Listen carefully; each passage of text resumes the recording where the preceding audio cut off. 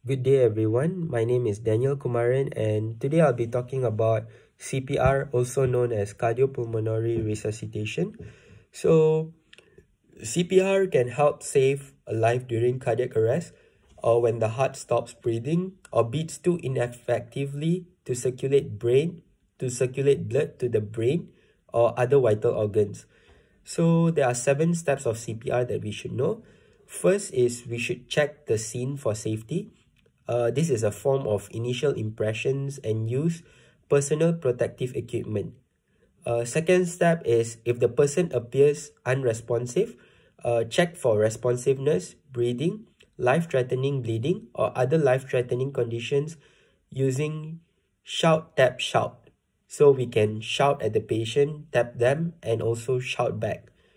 And step number 3, if the patient does not respond and is not breathing or only gasping, call 911 and get equipment or tell someone to do so.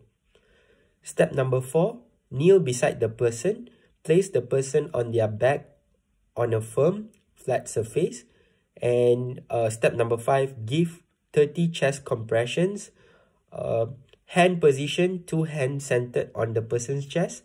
Body position, shoulders directly over hands, elbows locked. Elbows should be locked. And depth at least for 2 inches. And the rate of compression is 100 to 120 per minute. Also allow chest to return to normal position after each compression. And step number 6, give 2 breaths. Open the airway to a post-neutral position using the head tilt chin lift technique.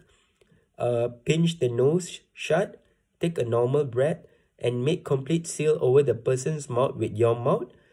Ensure each breath lasts about 1 second and makes the chest rise. Allow air to exit before giving the next breath. And the last step is continue giving sets of 30 chest compressions and 2 breaths. Use an AED as soon as one is available, and also minimize interruptions to chest compression to less than 10 seconds. That's all from me. Thank you.